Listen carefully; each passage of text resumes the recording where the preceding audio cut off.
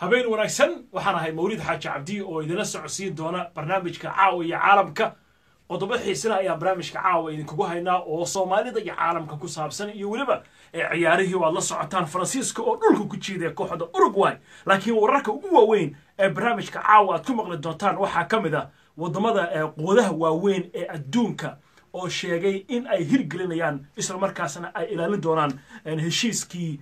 Iran ee nuclearka madaxweynaha waddanka Mareykanka ayaa imaan doona waddankan UK laakiin magaalada London cag ma soo dhigi doono sababtu maxay tahay waa madaxweynihii Mareykanka oo UK booqanaya oo haddana London aan cag soo dhigi karin barnaamijka ayaan idinkugu haynaa waxaad kaloo maqli doontaan shaqaale diyaaradeed oo maamulkii oo dhan waxa weeye laga saaray shaqada kadib markii ra'iisul wasaarihii oo diyaaradda raaci lahaa shida la'aan ay ka dhacday markaas ay yiri maamulkii oo dhan dhamaantiin shaqada waan idin ka saaray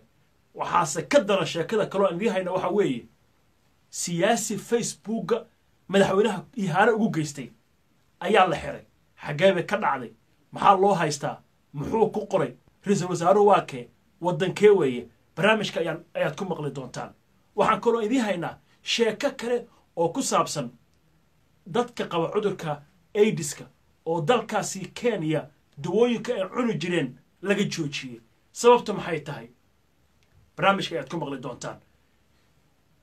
goobta ganacsiga xorta ah ee Djibouti-na waraysi ayaa idinkaga haynaa Faransiiska goolashii xalay uu dhigay caawa uu dhaliyay iyo wixii uu dhigay barnaamijka ayaad ku maqli doontaan goolhaya 40 jir ah oo Juventus ka yimid oo PSG u ciyaari doonana barnaamijka ayaad ku maqli doontaan goordhow ha moogaanina barnaamijkan wuxuu soo geli doonaa 10 daqiiqo ayaa ka dhiman raadiyaha internetka facebooka iyo bbcsomali.com kulli waad naga maqli kartaan